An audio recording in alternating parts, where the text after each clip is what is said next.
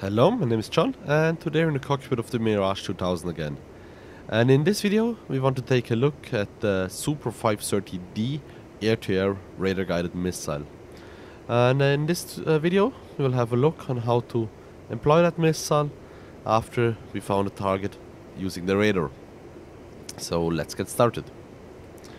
First of all, if we look down here at the radar, it says SIL on it, and SIL is the standby mode.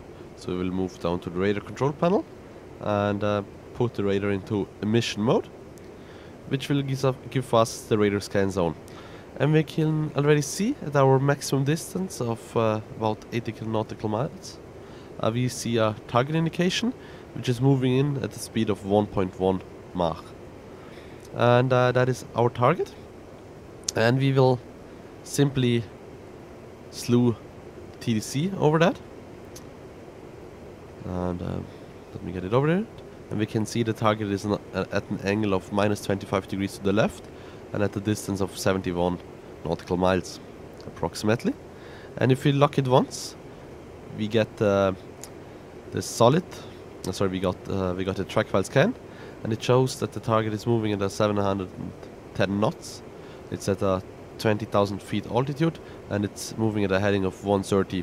So it's moving diagonally to us, as you can see on the speed vector as well. And if we look at the HUD, we can see the target is currently 61 nautical miles away. So this gives us plenty of time to get the Super 530 ready.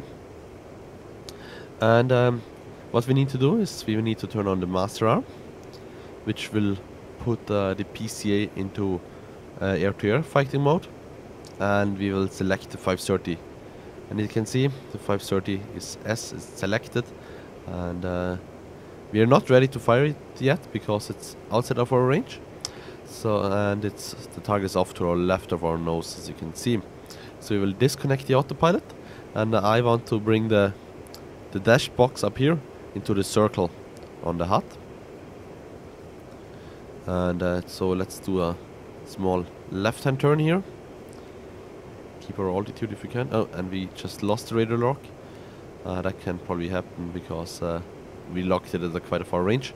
And we will just lock the target again because it reappeared on our radar. So single track lock, track file scan lock, and now solid or single track target lock right now. And now we have the solid box because the target is directly in front of us. And you can see the 530 switched from just selected to P, which stands for ready as well.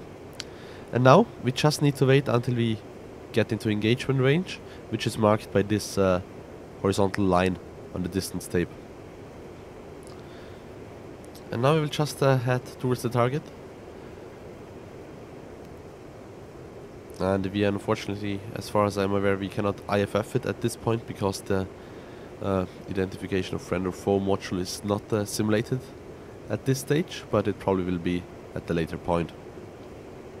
Anyway, the 530D needs an active radar lock to be guided, so we have to keep our nose pointed towards the target at all times until the missile impacts. And as you can now see, the range tape is slowly creeping towards the maximum range mark, and currently being at 30 nautical miles. We can also reduce the range on the HUD a bit by left clicking the switch once. Now you can see the maximum range on the HUD is 40 nautical miles, and our target is directly ahead of us, moving a bit to our diagonal.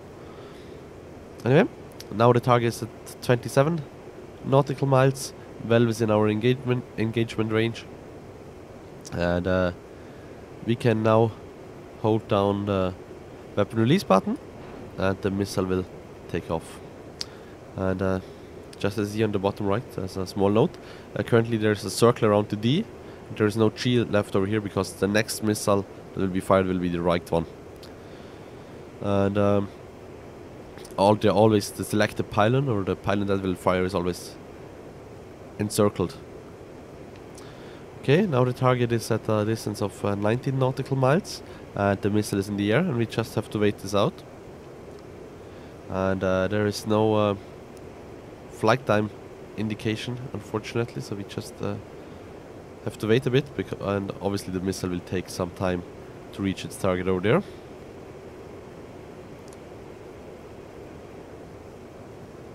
Target being currently at 13 nautical miles. Not sure if the missile will make it or not. It probably should, because the target is not... Oh no, as you see, the missile just exploded down there. Anyway, this means we will have to re-engage.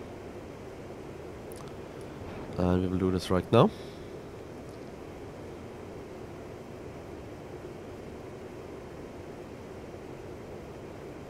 And we will wait a bit longer. And just looking at the HUD, I think the most effective range against the maneuvering target would be this line here. That is at currently 7.5 nautical miles approximately. And that should be the highest efficiency of hit. And I just tried to launch earlier. And that didn't work out, unfortunately. And as you could see, we got the splash on the target. Target is trailing smoke now. And we can call that a good kill. Now we can release the radar lock and turn away before we get a counterattack on us.